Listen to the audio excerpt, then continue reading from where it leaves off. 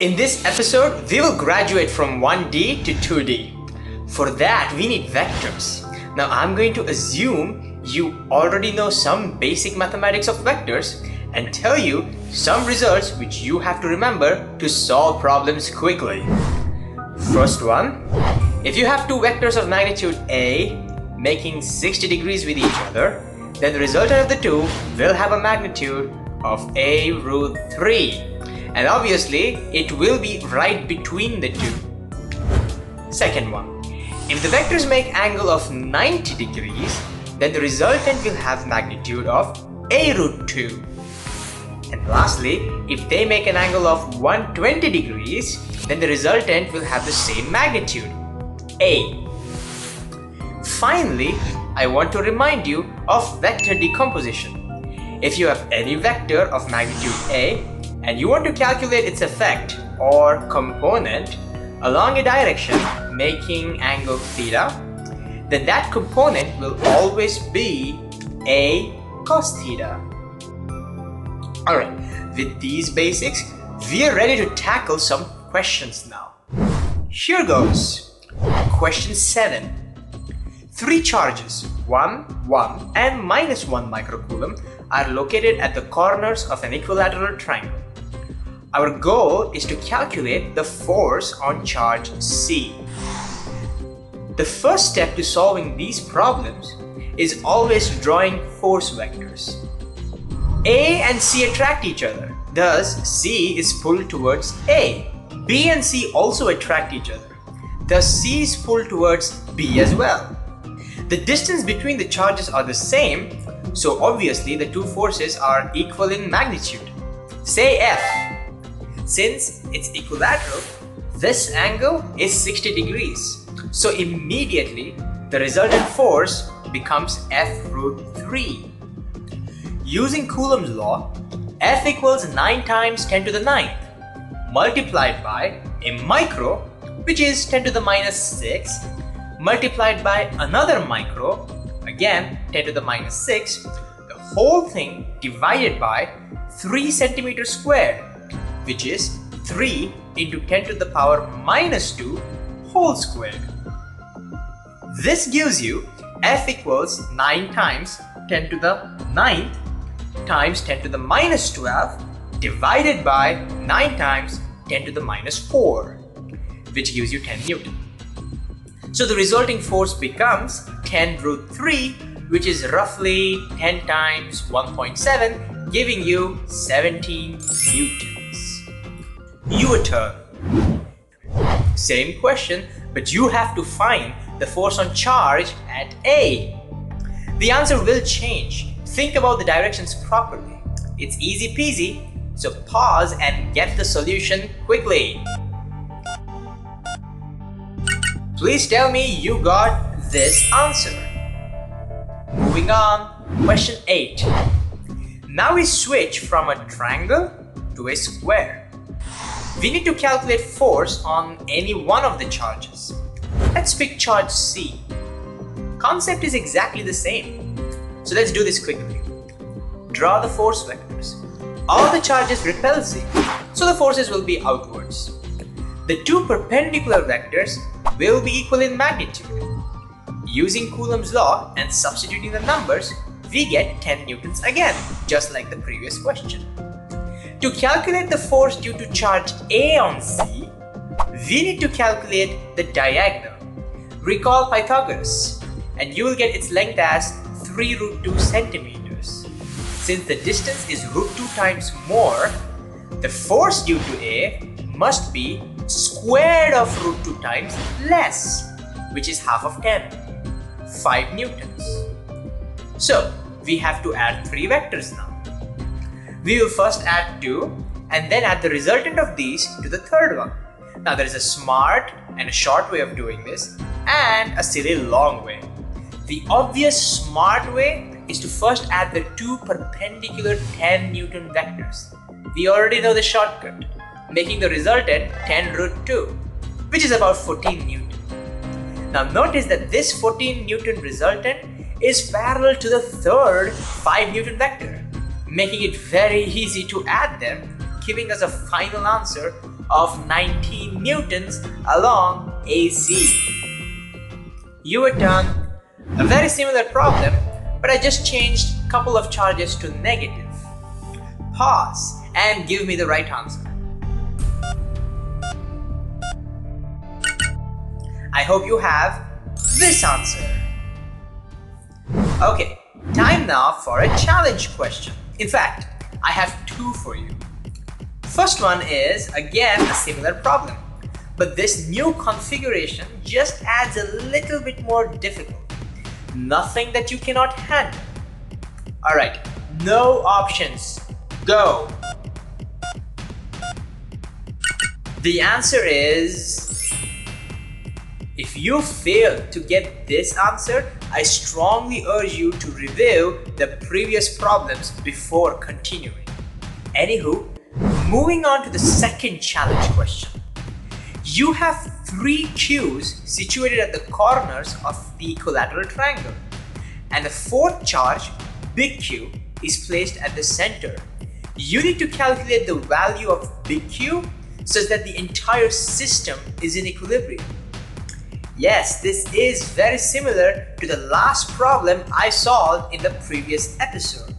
So if you haven't watched that already, it would be a good idea to do it now. Anyways, the only difference is that this is in 2 dimensions. Now I will help you with 2 concepts. First, the charge big Q must be in equilibrium regardless of its value. How do I know this? Well, one way is you can actually work out the forces on it due to all the small q's and see that they cancel out. But there's a far better argument we can use. Symmetry. Let's begin by assuming that the big Q is not in equilibrium and that it experiences a net force, say downwards. Now all I will do is rotate this, and I will argue that rotating the picture doesn't change the configuration one bit. It looks exactly the same. However, now the force is directed somewhere towards the right. How can both pictures be correct? The force must be in one direction. Therefore, there is only one solution. The only way the 2 pictures can be right is if the force is 0. There are a lot of CET problems which can be solved via symmetry like this, and we'll get back to that in some future episodes. But for now, we have this challenge question to solve. So your job is to make sure that the little q's are also in equilibrium. Now, because I like you, I will help you a little bit more with geometry. Take the length of the side to be 1. You will need to figure out this distance, say x.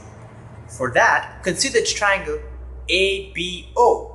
Since it's equilateral, this whole angle is 60 degrees, making this angle 30 degrees. Thus, this is also 30, making this one 120 degrees. Now, we can use sine rule. 1 divided by sine 120 equals x divided by sine 30. Or 1 divided by root 3 by 2 equals x divided by half. Solving this, we get x equals 1 divided by root 3. Now the problem is all yours. Here are your options. Make me proud. And this is the answer. If you have solved this, congratulations.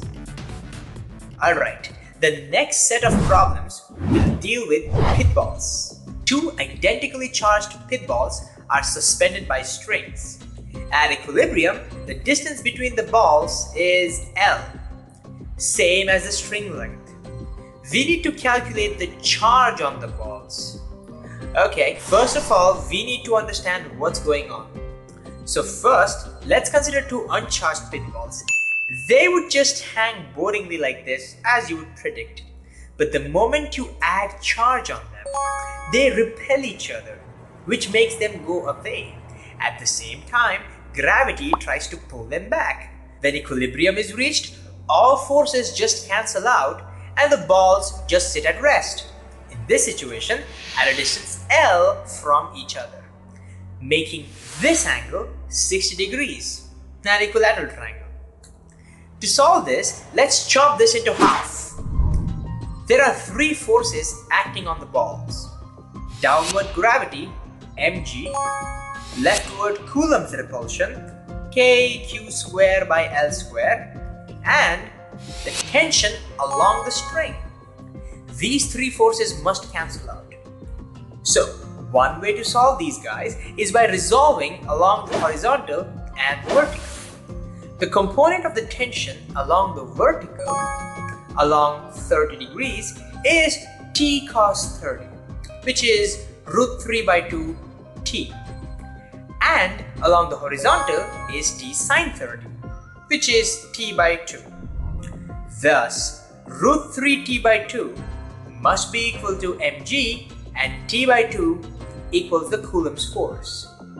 We don't want tension, so let's get rid of it. By dividing the two equations, we get root 3 equals mgl squared divided by kq squared, making q equals square root of mg divided by k root 3 times L.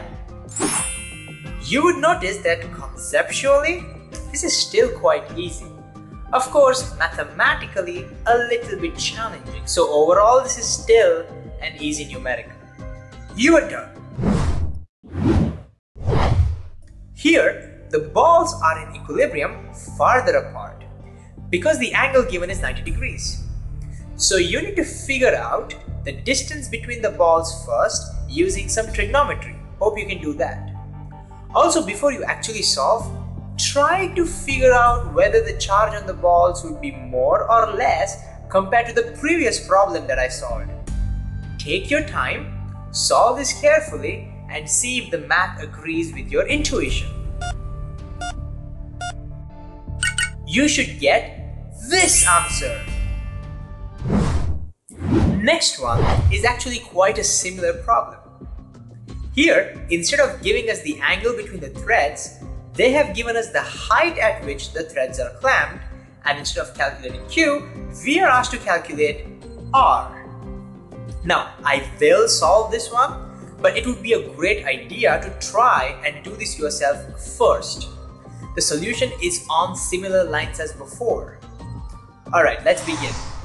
We chop this picture into half as well, and then write down the forces: the Coulomb's force, mg, and tension. They must all cancel out, so we resolve the tension along the horizontal and vertical just like before. Theta is not mentioned, but no worries, we know trigonometry. So, t sine theta equals kq squared by r squared. T cos theta equals mg. Divide the two, giving tan theta equals kq squared by mg r squared. And from the triangle, tan theta becomes r by 2 divided by h, making it r by 2h. Solving this, we get r equals the cube root of 2hq squared divided by mg. I hope you were able to derive this yourself. But I do have one problem for you. Here goes. A similar problem, but in this case, the question is to figure out the new equilibrium distance when the strings are clamped at half the height. Please tell me that you got this answer. Alright, one final challenge question. Here goes. As you can see, 4 charges are kept at 4 corners of a regular pentagon. You have to calculate the force acting on an identical charge kept at the center. What do you think makes this challenging? Is it just the fact that now 4 force vectors have to be added? At first you may think this is not challenging at all, it's just tedious math and nothing more. But I beg to differ. There is another way to solve this without having to do any tedious math. I want you to try and do it that way. No options. All the best. Tell me how you found this episode, and as always, thank you for watching.